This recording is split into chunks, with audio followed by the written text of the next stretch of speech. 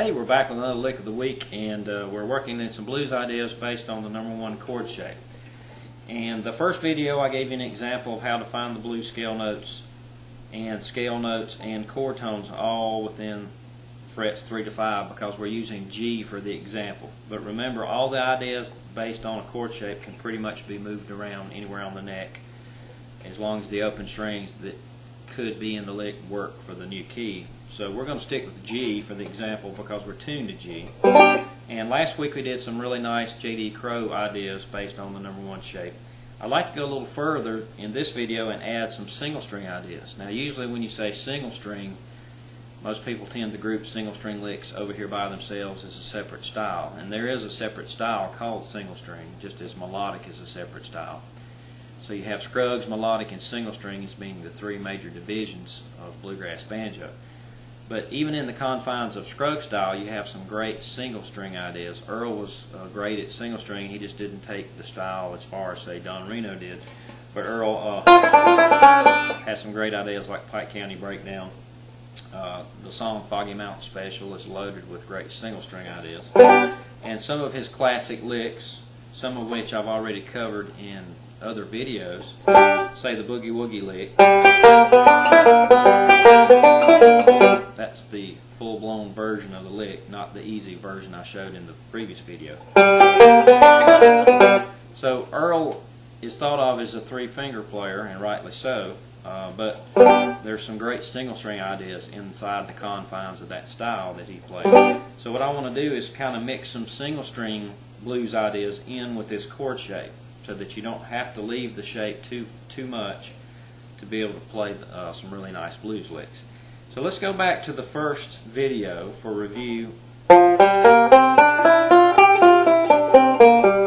Going from the 3rd to the 5th fret bridges the gap between the two ends of this chord shape and also give you the blues notes you need and the scale notes you need to mix in with the chord shape to play licks. Let's take the bass side of the equation, which means we're going to start on the low end. And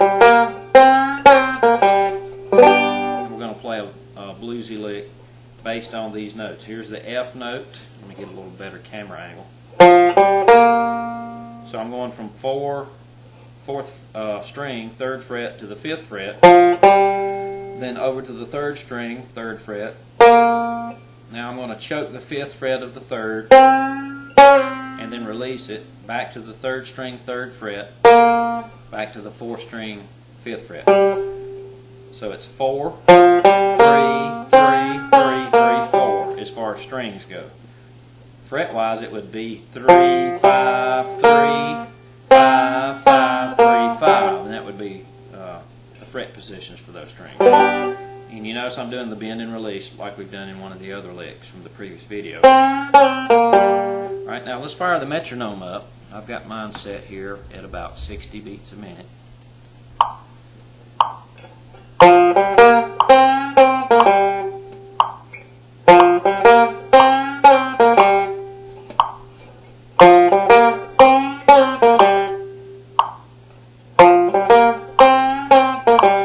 Now if we're going to mix that idea in to maybe jazz it up a little bit, we could mix in some vamps, or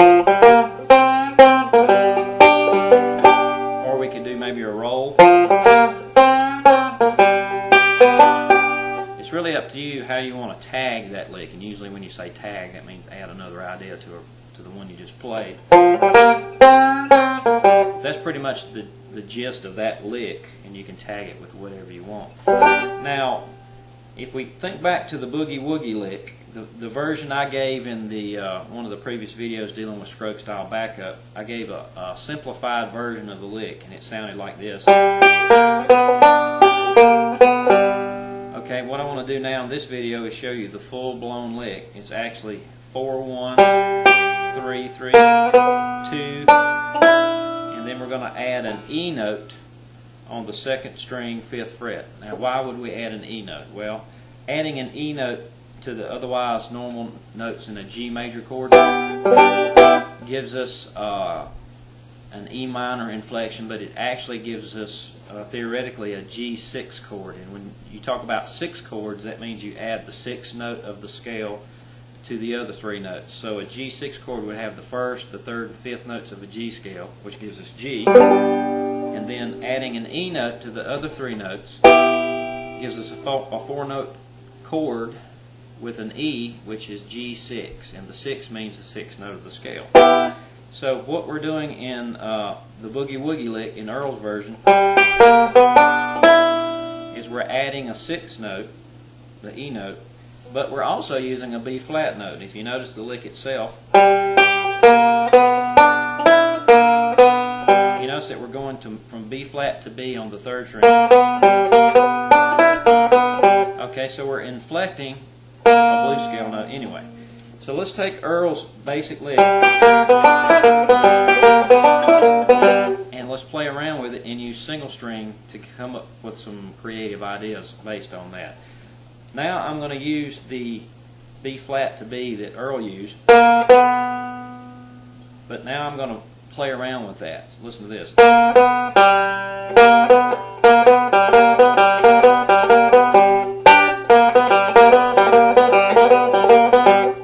So in essence what I'm doing is just pedaling or just revolving around this one idea.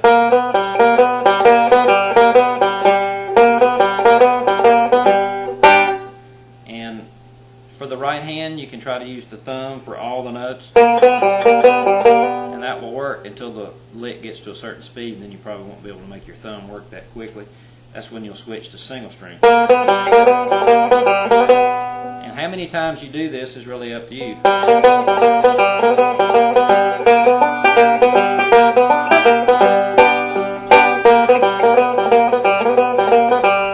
And you can mix those notes up, you can actually reverse them. There's a lot of cool things you can do. But that's a chromatic movement, which means it's just one half step. Now let's take it another step further. Getting a little more complicated, but it's still within the parameters of the number one chord shape. So what I'm going to do here is hammer from 3 to 4 on the third string, play open third. Now I'm going to do a 3-note walk up, 3, 4, 5 on the third string, and you notice I'm using 3 fingers, index, middle, ring. So I'm doing a hammer from index to middle, open, index, middle, ring, open third. Now instead of hammering 3 to 4 on the third, I'm going to play both of those notes individually and then wind up on the fourth. So I'm taking the previous idea,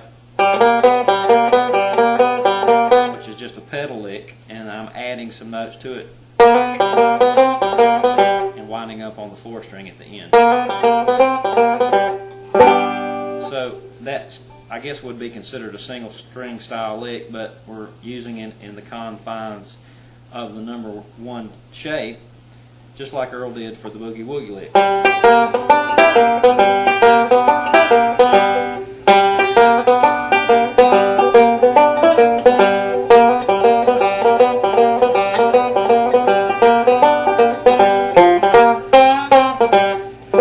So there's some ideas for you to play around with, and again, we're not trying to go too far away from the number one shape. So for the rest of this video, I'm just going to fire the metronome up and play some of these licks, and we'll see you next video. Thanks.